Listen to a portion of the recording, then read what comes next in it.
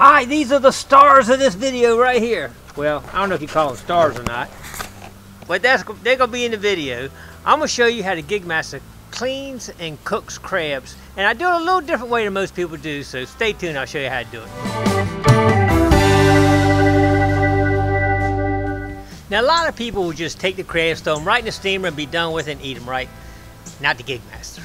What we're going to do, we're going to take these crabs and we're going to take the shell off the back and take a hose and wash all the dead man and all the stuff out of the middle. And so all you have is shell and meat. Kind of like you eat like a king crab leg or snow crab leg. Kind of like that scenario, but not as much meat, unfortunately.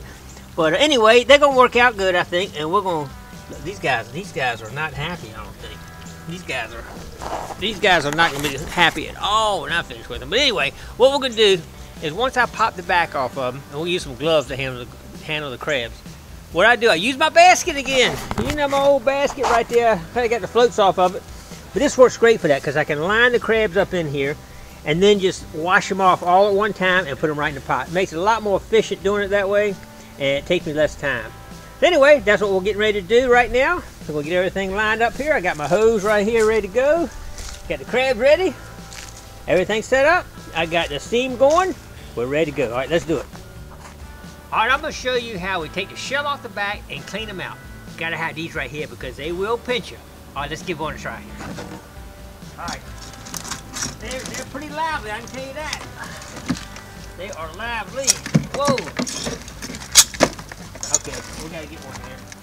This guy is not happy. What I normally do is hold it down here, put my foot up here, and then just pull the back off like that.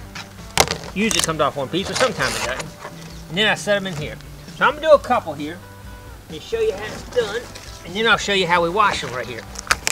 See how it come off nice and clean right there? Okay, let's see if we can't find one loose here. Oh, look at him. He's a nice one there, isn't he? All right, let's get this one off first. Like that. And this guy here, boy, he's going to be full of meat. Oh, you want that claw to get you, that's for sure. Just like that. Okay, what we're going to do is we'll line them up here. What I'll do is I'll do like 20, 30 at a time here. But I'm going to show you real quick what I do here. All right, I'm going to get the hose out.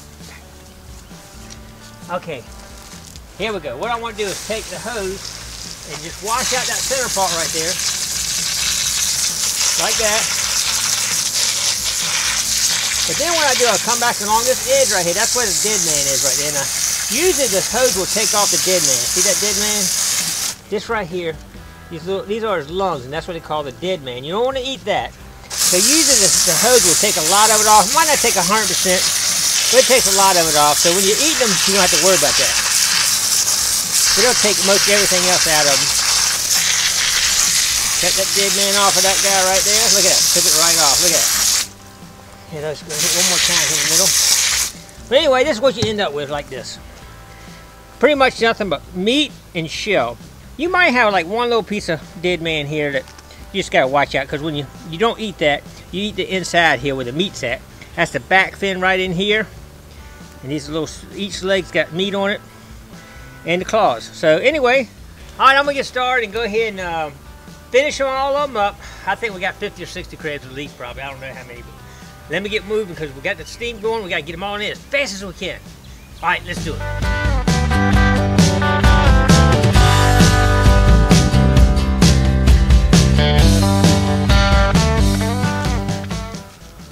Alright, we ended up with 73 crabs, and we only lost one. That's pretty good. Sometimes in the summertime you lose a lot because of the heat and everything, but right now it's not quite as hot outside. And I kept ice in the box to keep it like refrigerated, to keep them live longer. That's why I keep ice in the box when I got the crabs. So that does help them live a little longer. Alright, so let's go ahead and put the final coat of Old Bay on it and get these things, final ones going. Here we go.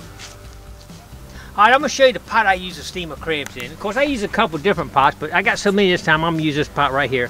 This has a little thing at the bottom to keep the steam from coming up. You don't want your crab to go into the water part.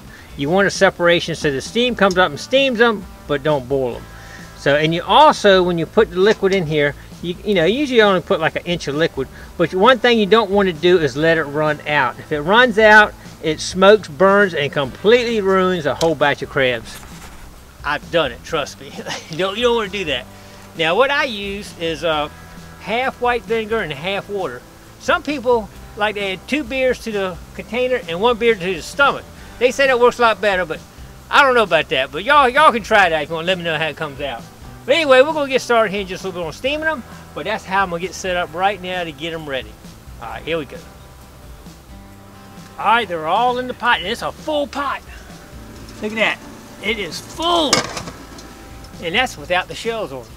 What I'm going to do now, though, is I'm going to clean some of the old shells that we just pulled off. And I'm going to make some Gigmaster devil crabs. So I'm going to clean some shells off so I can actually pack the devil crab meat inside of a shell to serve it. Alright, let's go do it right now. Alright, we're going to come in here and we're going to wash these shells out, clean them up really good. And we're going to actually save these shells. And we're going to steam them, cook them, and save them to put our devil crab meat in. So we got to do a lot of cleaning on them first. They're gonna be nice. That's gonna be good eating the devil crab meat right out of a real crab shell. Okay, let's keep going. Here we go. I gotta wash all that off and clean them up. Might have to scrub them a little bit. I'll make sure they're good and clean.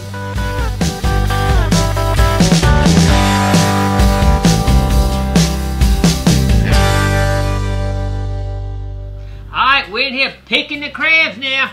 Got a whole pound already. We'll make some good devil crabs out of that. But anyway, we're going to pick a few more crabs here right now. And I will show you real quick how I pick them. I'm going to grab one right here. First thing I do is take the claws off. Sometimes when you pull the claw off, you get a little bit of meat off of it. So we'll throw that in there. The next thing I do is break it in half. Like that. You know, you got your male and female thing on there. I just pop that off as it comes up. Then I grab the whole end of it like that and push down on it. And what it does, it breaks the shell right at the base. Well, you usually can pull it off like that. Look at that. See, that's empty and all that meat is right there. Sometimes you gotta play with it just a little bit. Look at that. That's all meat right there. So you can grab all that's the meat that's along the filler pieces and the back fin. The back fin's all right in here. Look at this. Oh yeah, look at that. Nice crab meat. Look at that. And then we'll just keep picking it like that and finish it up. We should have 2 or 3 pounds of meat here. So we'll minus what might go disappear, minus that. But other than that, we're gonna pick a few pounds and we're gonna get going on the cooking up some stuff. Alright.